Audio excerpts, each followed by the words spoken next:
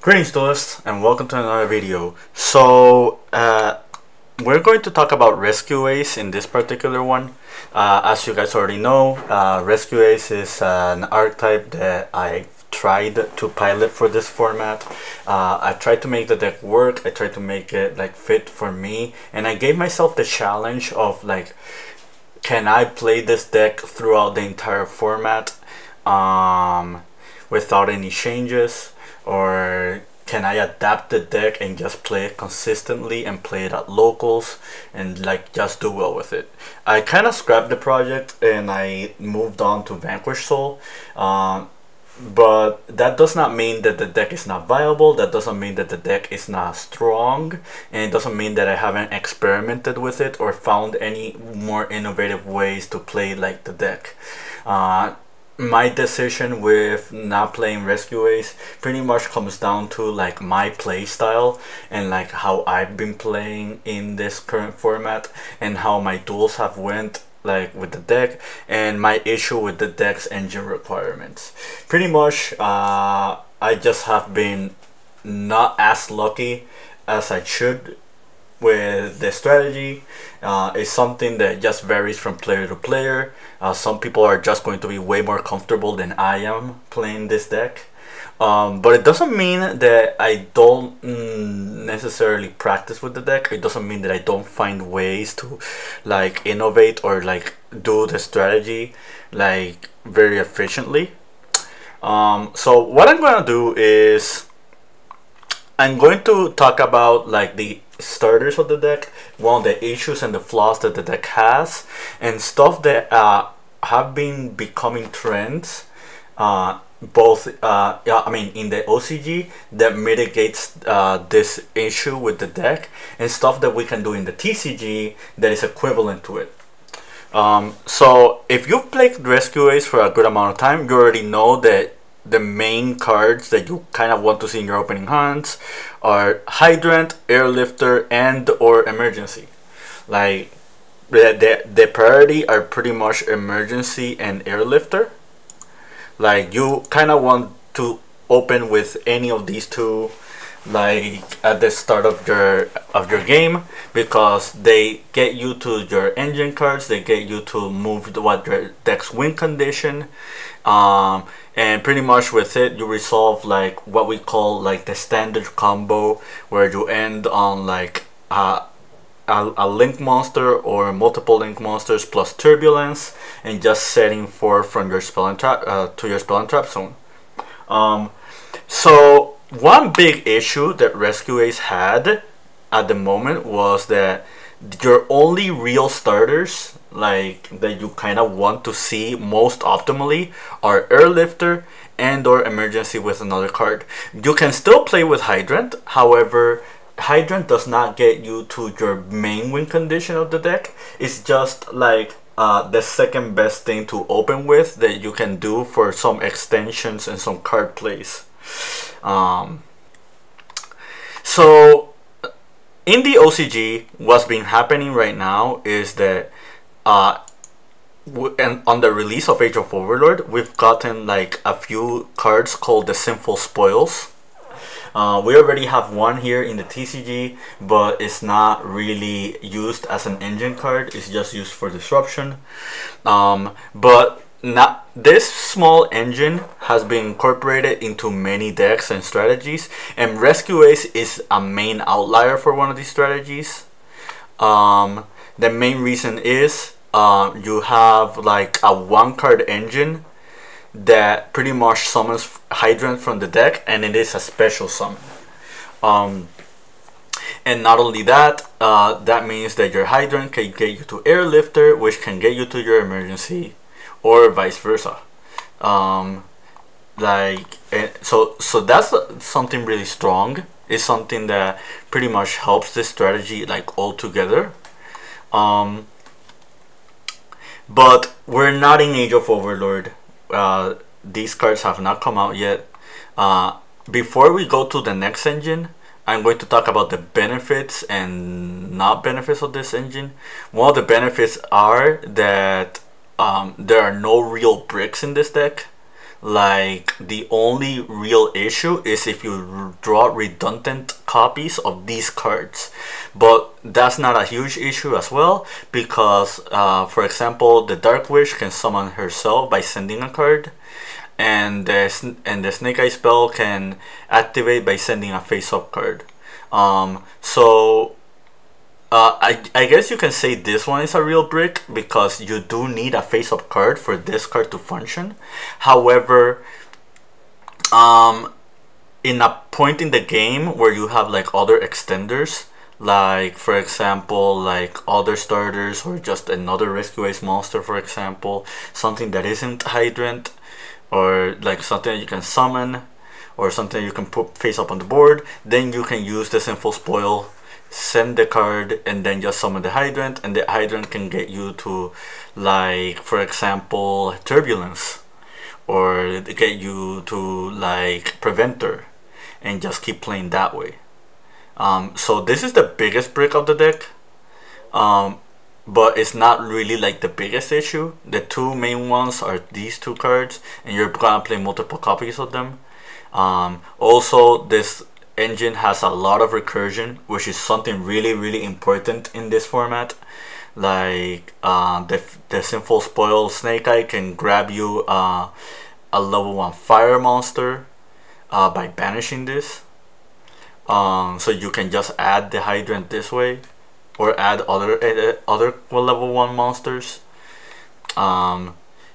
The Hunter Fiend can put back the Snake Eye and then makes it so you can draw a card. So that means your engine is recursive. That means that you can get to your cards like in the game. You just recycle your resources and you just can keep playing with them.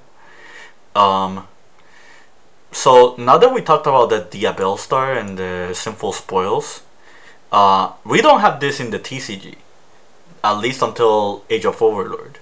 So what can we do with the current cards that we have right now?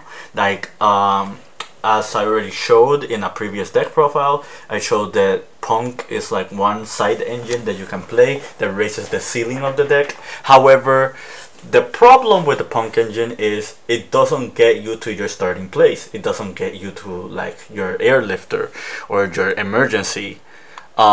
Another engine that you probably saw me playing before was the Noble Arms.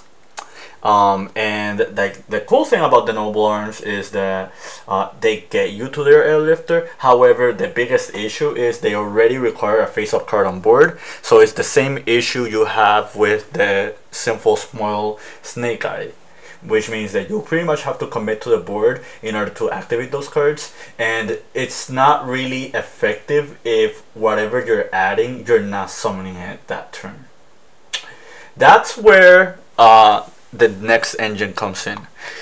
When Soul Burning Volcano came out, we received this card, which is the Battlin Boxer King Dempsey, and this card does way more to this format than people give it people can like think about. Like, I already showcased how valuable this is for the Vanquish Soul deck, and how now Parallel Exceed is a playable card, and it makes it so you can get to your engine. But there's another engine that I was testing out. I was testing it out both in Vanquish Soul and in this deck, and that engine is the Super Heavy Samurais. So what are the benefits of this engine as compared to like the other ones that we've spoken, like the Sinful Spoils and the Punk one? So this is a one card engine that can get you to King Dempsey without your normal summon, and that is a very big deal, because it makes it so the King Dempsey can grab you Airlifter and then Airlifter do your entire combo.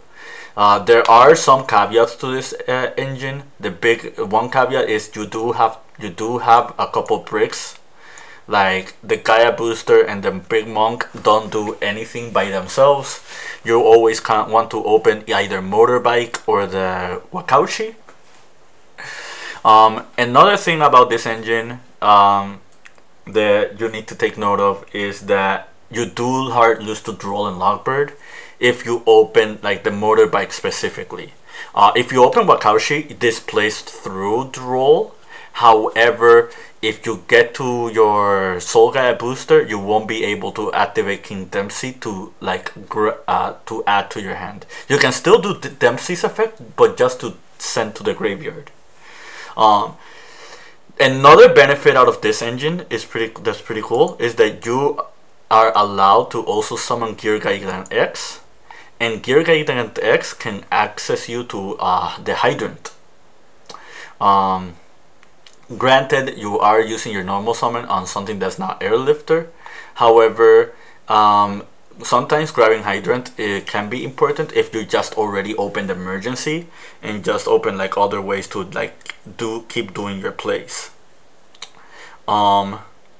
So that's like one other benefit of this engine. Another really cool thing about the Super Heavy Samurai engine is it gives you access to Axel Synchro Stardust, and it also gets you access to Baron the Floor.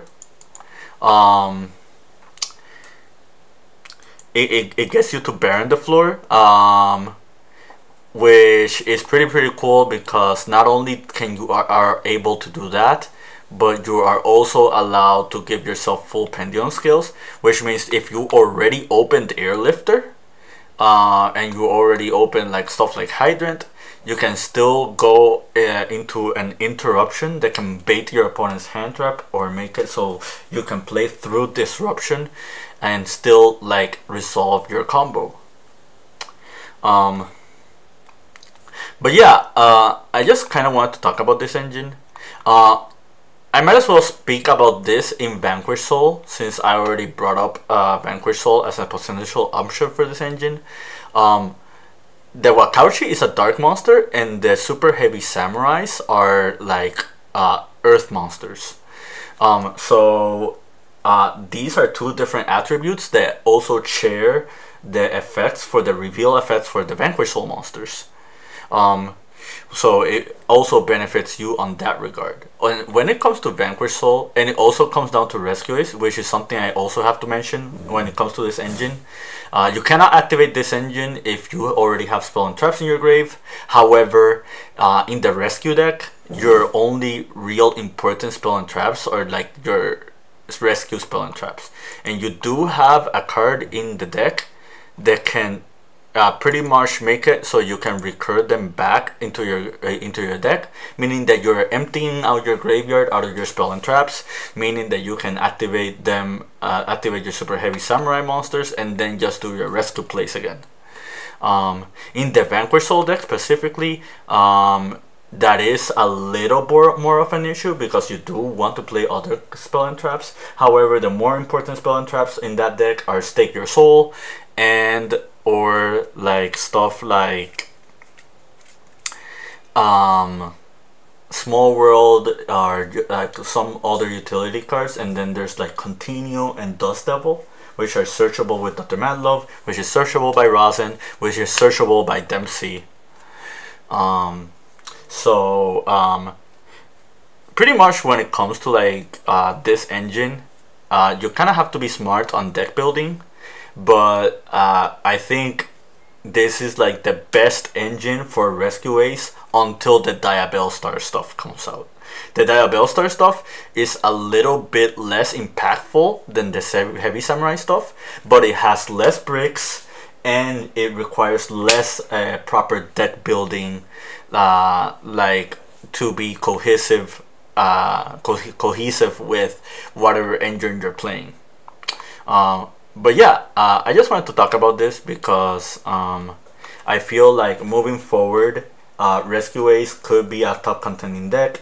If we get a TCG Forbidden Unlimited list very soon, this deck might rise higher in contention because it is a deck that can play with a lot of non-engine. It's a deck that can play with its resources very carefully.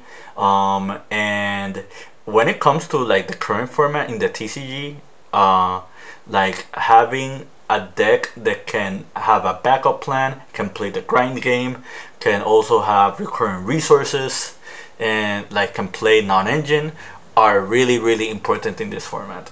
And I feel like Rescue Ace is just a hair away of achieving all of that. But yeah, that's it from me. I hope you found this very, very informative. Keep practicing and keep dueling.